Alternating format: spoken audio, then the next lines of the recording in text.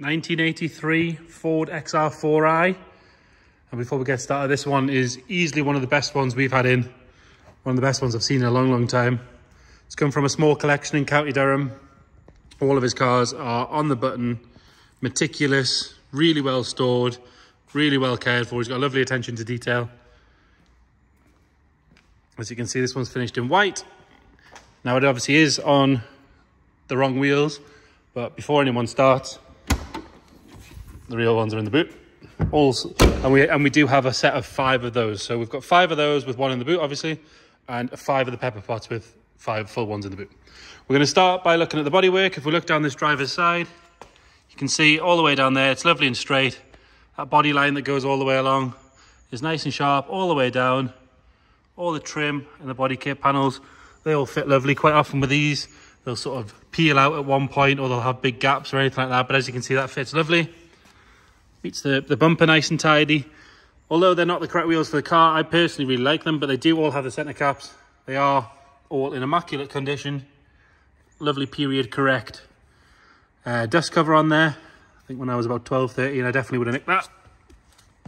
Tyre wise, we've got matching what look like to be nearly brand new Toyo Proxies all around, but we'll check as we go around. If we have a look in this arch, you can see just how clean it is in there. It's really, really good. We can get underneath and have a look that way, I think. There you can see just how tidy that is under there. The actual arch plastics itself all the way around. Lovely and clean. No sign of any corrosion peeking around from the outside or anything like that. Really, really good. Rest of this driver's wing is all lovely. Indicator's not full of water or faded. The red trim that sits in here is good all the way down. Door shuts are nice and even all the way down as well. And then where this sort of arch section meets the actual side skirt, that sits properly. You can see going along there nice and clean. The car's nice and tidy underneath. Could do with maybe a little bit of a wipe down.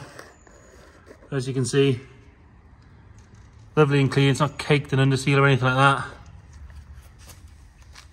Driver's door, that's all lovely and straight. There's no dings or dents or anything on it. It's not been opened on anything. The door edges, really good all the way down. All the windows, lovely and clear. All the right stamps on them. We do have the right, or the decals on the back quarter window here, the XR4i on the stripes. Wing mirror, that's all nice and tidy. Now all the plastics are lovely. They're not covered in back to black, and they're not dried out. They're not cracked, not faded. They're exactly as you'd want. Same goes for the handle, all this trim. The lip along here, normally that's all sort of bubbled up by now, but that's really good. From here we can have a good look at the A-pillar. It's lovely and tidy. And the roof, you can see lovely and straight. There's not a ripple or a dent in it anywhere. This gutter, that's nice and tidy all the way along. It's not a speck of corrosion or anything like that coming through, as you can see. Around the sunroof, that's lovely all the way around. Coming down this rear quarter, same story as the front, really, really lovely and tidy. Nice and clean all the way around there. Another good wheel. Another good Toyo Proxy. And then there's just as clean as the front, as you can see. Around the filler cap's nice. It's all good on that rear half of the bumper. Or the lower half of the bumper, sorry. Round onto the corner, that's good on both sides. Red trim sits nice and straight. It's not got any lumps or bumps in it. Nice, clean, standard reg plates. Correct stickers on the back, obviously Sierra XR4i on that side, Ford on this one. If we're going to be really picky, very top of the badge has gone slightly milky, but that's being, it's about as picky as it could possibly be without getting imprisoned, I think. Nice and clean on that tailgate. We'll have a look underneath. Again, same story. Really good under there. As you can see, a tank and the strap, lovely and clean. Wheel well, and the exhaust, all really good.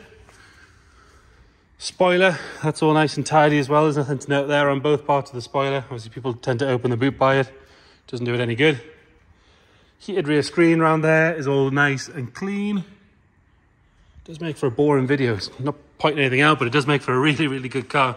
If you look up this passenger side again, body line's lovely and sharp all the way down there. There's no ripples. It's not full of filler. Lower half of the bumper from that side is good. In here, same story, lovely and clean all the way around. Another immaculate wheel. There's not a mark on any of the wheels. And another good Toyo Proxy. Lovely and tidy coming down here. There's not really any scratches or anything to point out. Have a look at this sill cover and everything from here. Exactly the same as the other side. Got a very small, in fact that's a speck of dirt that'll wipe off, ignore that. Really, really good. All the way down. Nice clean wing mirror on this side as well. All the plastics, same as the other side, lovely and tidy. Same on the scuttle and up this A-pillar. Have a look at the gutter from this side. Again, really, really good. And around the sunroof on this side as well. Nothing at all to report there. It's not even any stone chips on the leading edge. It's really, really good. And then on this front passenger quarter, or wing, sorry. Again, we've missed a little bit with the cloth where it wants to wipe down from the trailer. But other than that, really, really nice and tidy. Final matching wheel, Toyo Proxy. All got the matching centre caps as well, which is lovely. There's nothing uglier than a wheel like that with a missing centre cap. Right at the front, all the lights, headlights, indicators, side lights, all nice and clean and bright. No cracks or any sign of any moisture in those. And then the lower half, as you can see, really good all the way along. Do with a little bit of a wipe down right under there, but other than that, lovely and tidy. Now this badge doesn't have any milkiness on it. They are extra bonus points for picking the one out of the back. And then the bonnet, as you can see, no ripples, no dents. See if there's any stone chips at all. I don't think there's a single one. Oh, you've got one tiny, tiny stone chip on the lip there. So there you have it, the bodywork wise, really, really good, really, really tidy. Moving on to the interior. Again, nice standard interior, it's not been messed with. All the door edges and bottoms are really good. The shuts are lovely and clean. And obviously importantly under here, it's nice and tidy as well. Driver's seat is fantastic. There's no dirt at all on there. There's no staining. The bolsters are lovely and tidy on both sides. You've got a tiny little bit of a crease in this one, but to be fair, I've seen now on brand new seats that look exactly the same. It's had these mats in for quite a long time because the carpet's set underneath lovely and clean. Along the top of the dash is all good. Only aftermarket thing on this car that I'm aware of, obviously apart from the wheels, but we do have the original one, so we're not going to count that, is it has this audio system installed here. So it's designed to be stealth. You can't really see it. You can remove this panel and get rid of it if you want. It is fitted into the standard Ford head unit. So you turn it on by the Ford head unit, but you do all of your controlling through this unit.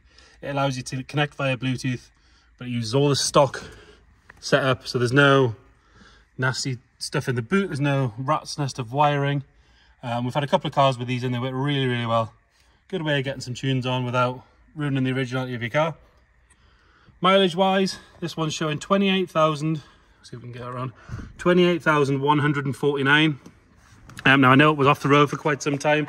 It was sort of refreshed and put back on the road in 2019. We don't have enough paperwork to back that mileage up, so I would suggest come and have a look at the car. Or we can do video calls or whatever you want. Have a good look at it, decide what you think, and make your own inquiries from there. 50-50. It is a very, very clean car. It's entirely possible it's been over and it's on 128, or again, it is possible that it's on 28, but like I say, we don't have enough paperwork to back that up. Moving on the passenger side, lovely clean door card there. Nice tidy door shut all the way around. Again, passenger seat lovely and tidy. The bolsters are nice and firm. It even comes with one little hole, but it is an 80s Ford, so it's got to have at least one little cigarette burn. Doesn't smell of cigarettes in here, doesn't smell of dogs. It's no sign of any moisture or anything like that. Headlighting's lovely and clean. Sun visors are all great. But like I say, it's got that one little mark just there. A good upholsterer. Should be able to fill that in to about 95%. There might even be some out there that can get it to 100, but you can definitely make it look a lot better. Totally skipped the boot, so we'll go back to that. So original parcel shelf in there, nice and tidy. Like I say, it's not been drilled for any speakers or anything like that. So we've got 5 pepper pots, as you can see. So they can go back on the car. We do have another spare under here, which is the one that matches the rest of the car. So you can see on the back panel and everything in here. Bit of dust in here, one's a little bit of a clean. But the actual panel and everything lovely and tidy. All this one's a good wash out. I'm guessing if it's had those wheels stored in it, and they're not pulling the carpet out and cleaning that anytime soon. Round under the bonnet. Pull the lever as we go around.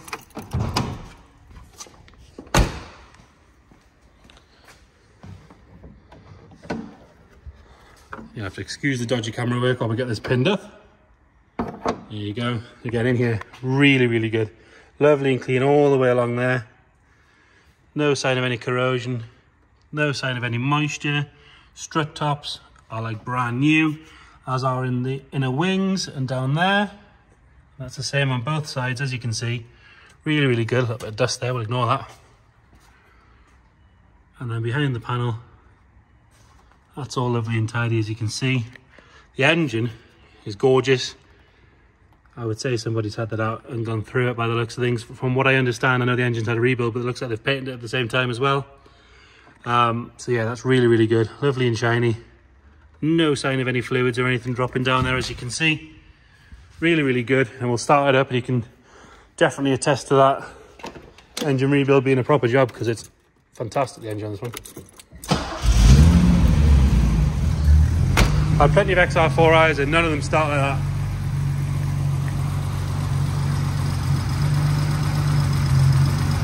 Really lovely and smooth. We'll give it a little rev. Not going to bounce it off the limiter because it is cold. And apart from a light for a handbrake, which you can see will take off, no warning lights, nothing at all to worry about in there. Nothing nasty flying out of that exhaust. Makes a really good sound. I did briefly drive it down the road when we pulled it off the trailer. It does drive really, really well. Gearbox is nice and tight. It's not wandery. Holds really, really well. So there you have it, 1983 XR4i. If you've got any more questions, please get in touch. Check the description, we'll detail everything we know about the car. If you can't get to have a look at the car, give us a shout. We can do video calls, or we can send you extra photos or videos or whatever you might need. But again, we are open 7 days a week for viewings by appointment. Just give us a shout, we'll get you booked in. Like I say, any questions at all, please just let us know. Thank you.